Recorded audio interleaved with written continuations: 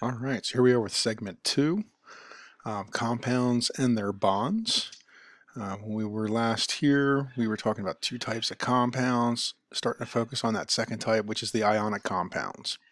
All right, so an ionic compound is going to be made of cations and anions.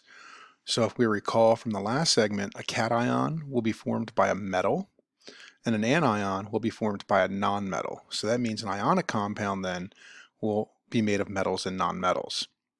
The idea here is that the electrons that are going to be lost by the metal are going to be gained by the nonmetal. So the cation, remember, loses electrons. Calcium became calcium plus 2. And then, of course, the nonmetal is going to gain electrons. Oxygen became O minus 2. So that means that if we had calcium with a plus 2, oxygen with a minus 2, what should happen is the cation and the anion will surround each other, forming a compound. And that smallest piece will be a formula unit. So it's not a molecule. Even though we've talked about molecules, we've said that compounds are molecules. Not all compounds are going to be molecules. Some compounds are going to be ionic, and we refer to them as salts or formula units. Now, a formula unit, it's simply the smallest whole number ratio of atoms in an ionic compound. And again, the ions themselves are going to surround each other, so you won't be able to say which one is hooked to which one. And that's going to be one of the differentiations there between a formula unit and a molecule. Molecules, we're going to know exactly which atoms are connected to which atoms. But in a formula unit, we don't know. It's a repeating pattern. Okay, so we don't know which one is actually connected to which, where the electrons went from one to the other. We just know the electrons have to balance out to make a neutral compound, and that's what's going to be important. So ionic compounds then, for the bonding, we're going to have the anion and the cation are going to be held together simply by positive charges. So the electrons are transferred, and now we have two different ions of opposite charge, and we know that opposites attract. So ionic compounds are also referred to as salts, and again, it's the simplest ratio, and we're going to call that a formula unit. Now, the bond is formed by the transfer of electrons. That's the key word here. That's the one you want to emphasize. Transfer. The electrons have been transferred, like money from a bank. From one account to another, the money was transferred. It's not shared. It's not somehow in both places. It's transferred. It went from one account to the other account. Now, electrons are going to be transferred to achieve a noble gas configuration. So that means I'm not going to gain or lose more electrons than I need to. We've already seen that. Now for sodium, sodium has one valence electron, chlorine has 7. In order to make both happy, sodium wants to lose 1, chlorine wants to gain 1. So sodium is going to transfer its electron over to the chlorine as such. Now once that transfer takes place, sodium becomes a positive charge, chlorine becomes a negative charge. Sorry, I had to take a little pause there. Got a message that I had to see to right away. Hopefully that didn't stutter too bad right there. So we were talking about ionic bonding. Sodium had lost its electron to chlorine. We now have two ions that are opposite charges, and so we've made a compound, sodium chloride. Now, we can do this with any cation and any anion. So let's take another look. All the electrons, again, have to be accounted for. So this time I'm going to start with calcium, which has 2 electrons, and phosphorus, which has 5.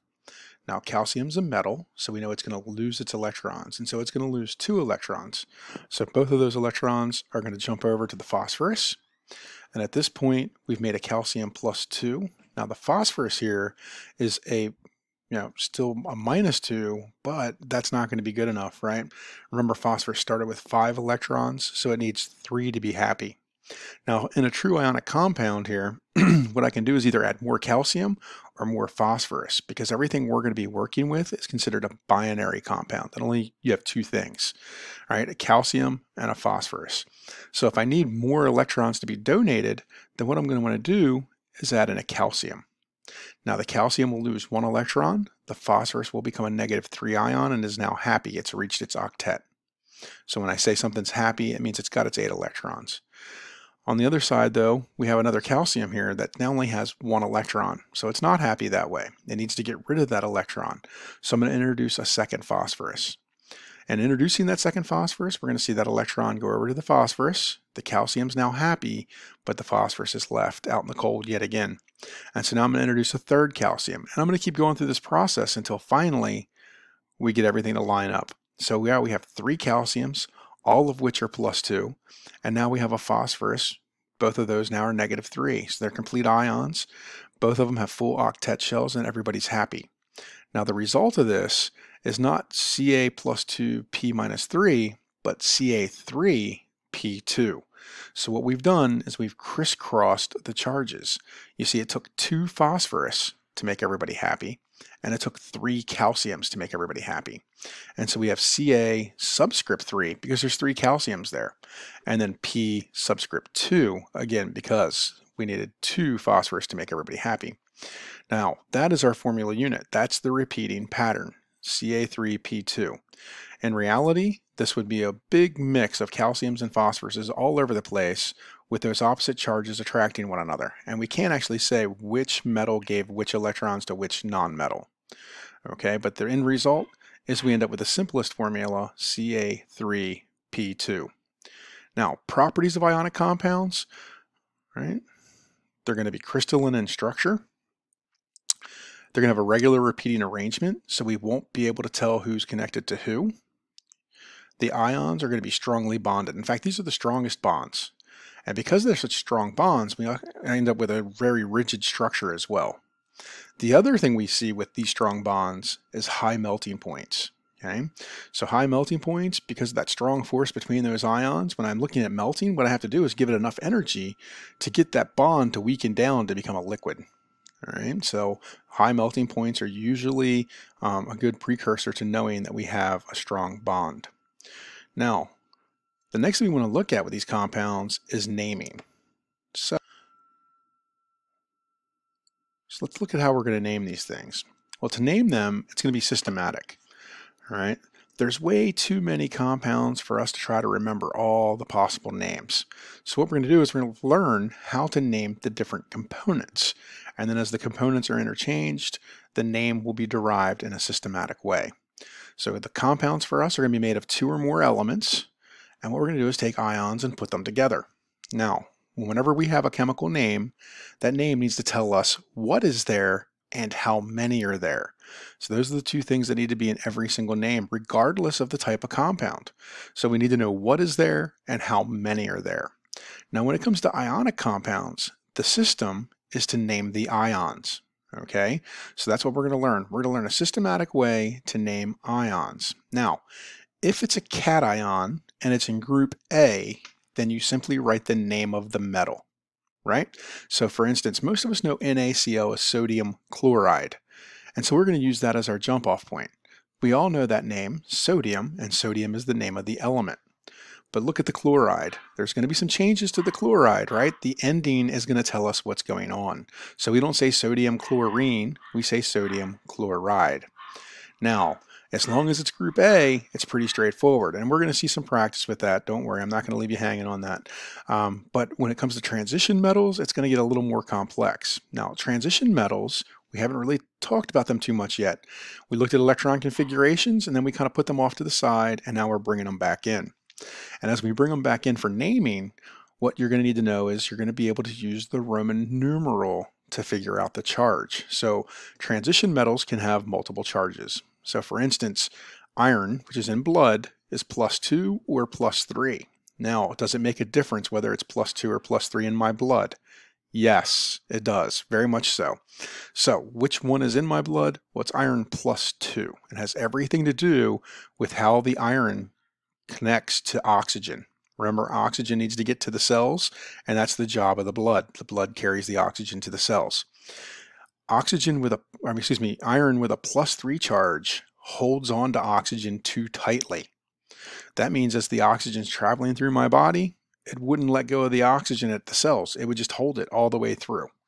Okay. Iron 2, on the other hand, while it does like oxygen, it will release it when the pressure changes. And I'm sure you're getting familiar with what blood pressure is, especially if you're in one of these 2 courses, you're probably heading for the medical field. So I'm sure you have a good idea what blood pressure is by now. So as the pressure goes up, Iron 2 is more likely to let go of the oxygen. So when you get to the extremities of like your fingers, it'll start to let go of oxygen there until it's completely gone and then comes back into the system to get reoxygenated when it gets to the lungs. So does it matter? Yes. And what we're going to do is use a Roman numeral. Now you saw how I was saying iron 2 and iron 3. What I'm really saying is iron Roman numeral 2 and iron Roman numeral 3. So whatever the charge is on the metal will represent that with a Roman numeral. Now, let's practice. So here's Na plus 1. So sodium metal, right? Is it a transition metal? No, it's simply a metal. So we would call that sodium ion. How about calcium plus 2? And I'll try to give you a spacer here to pause for each one so you can kind of come up with your own answer if you need to before you look at the answer I give you. All right? So calcium plus 2. So calcium, is it a metal or a non-metal? It's a metal. Is it a transition metal? No, it's not. So we just simply name it calcium ion. Al plus 3. Aluminum ion, right? So it's not a transition metal. So we're just going to simply name what we see. Fe plus 3. So iron is a transition metal, and here it's telling us the charge is a plus 3. That means we're going to generate the Roman numeral from that charge. And so Fe plus 3 becomes iron 3 ion. How about Fe plus 2? Hopefully you can hear those dogs barking. It's not coming over this too bad. We are fostering puppies, and so every once in a while they get a little annoying down there, going crazy in between potty breaks and sleeping. All right, so try to focus here. Fe plus 2 would be iron 2 ion. How about Pb plus 2? Now lead and tin are going to be some exceptions. So I'm going to give you a warning here without a little too much of a pause. Lead is in group 4A, and if you look back on that periodic table when we broke down the charges, I didn't have a charge for group 4A, and that's because lead and tin, both in group 4A, are going to behave like transition metals. So that means we're going to give you the charge in the Roman numeral format. So even though it's not a transition metal, we're going to name it like a transition metal. All right, so I had to go bark at those puppies. They were making way too much noise. I couldn't focus, sorry. All right, so we were talking about lead and tin acting like transition metals. And so Pb plus 2 means that we're going to have a Roman numeral there. And we're going to call it lead 2 ion. All right, so again, that's lead and tin, Sn, will also do that. How about lithium plus 1, Li plus 1? So not a transition metal. We're simply going to name what we see. And so that's going to be lithium ion. Now, when it comes to ionic naming, we need to be able to do both things. We need to be able to name a compound. So if we have a formula, we should be able to come up with a name. And if we have a name, we're going to need to be able to come up with a formula. And quite honestly, we're going to need to be able to write formulas more often than names. So writing formulas for these then. So we have potassium ion. So notice the ending, potassium. Ium means metal, typically. And so that means we're going to be looking at the left side of our periodic table, trying to find potassium. If you're using the periodic table I provided on D2L, the names are on there, so you don't need to try to hunt and peck names down. Typically, if you're looking in a textbook on the cover, usually one cover of the textbook will give you the periodic table, and then right on the other page will be the names. So, and typically the names, in this textbook at least, are in alphabetical order. So if I'm looking for potassium, I can find potassium and then find that it's K, right? So then the next thing I want to do is look at what group is it in. So potassium is in group 1A, which means according to that periodic table in the slideshow, it should be a K with a +1 as a superscript, right? So that's the system for that. You're going to look up the name one way or another, either on a periodic table or in a chart or a table, and then find the letter, then figure out on which letter is going to give you which charge. Okay? So magnesium ion would be Mg. It's in group 2A, and so it's going to be +2.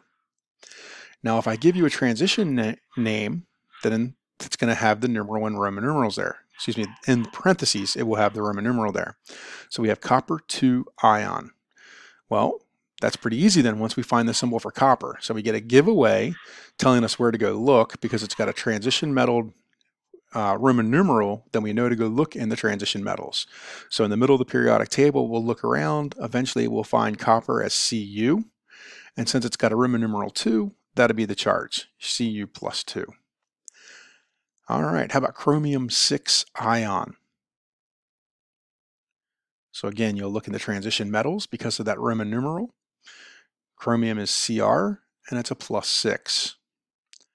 Barium ion. So we'll look for barium.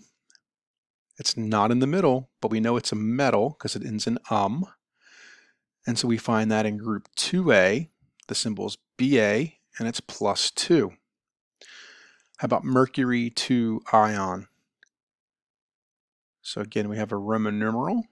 Tells us to look around the transition metals. We find mercury is Hg. The Roman numeral tells us it's a 2, and so it's Hg plus 2. All right, so that's it for our cations.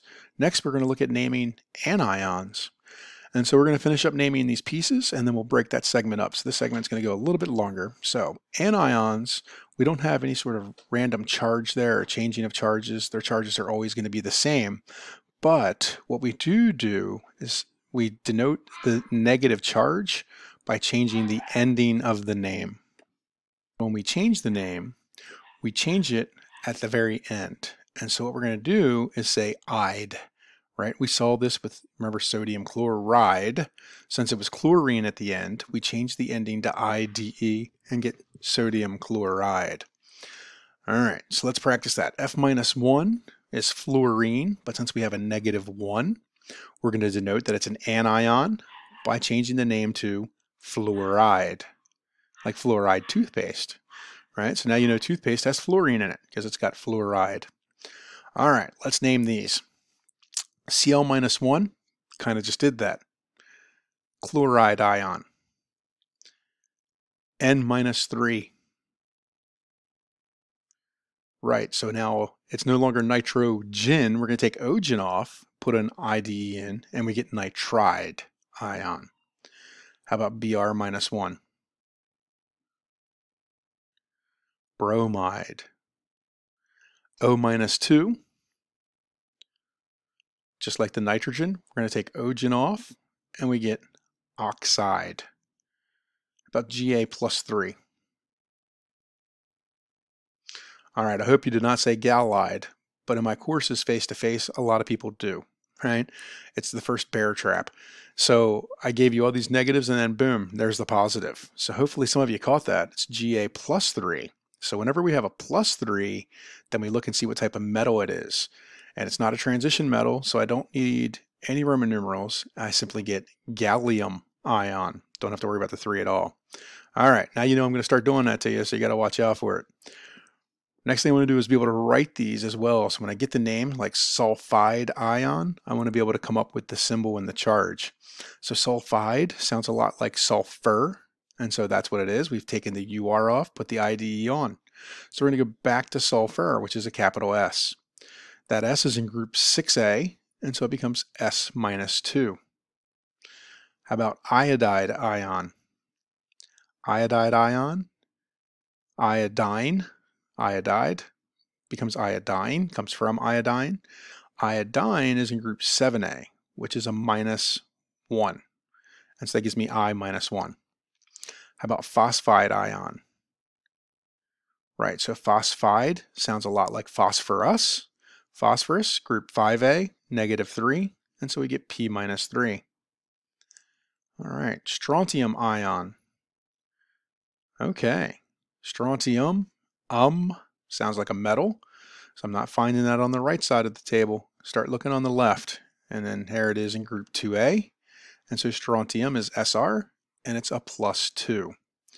All right, so that's naming the different ions, writing formulas for the different ions. The next thing we want to do is put those together and make some compounds. And so we'll stop the segment here, take a little break, and we'll come back with naming binary ionic compounds.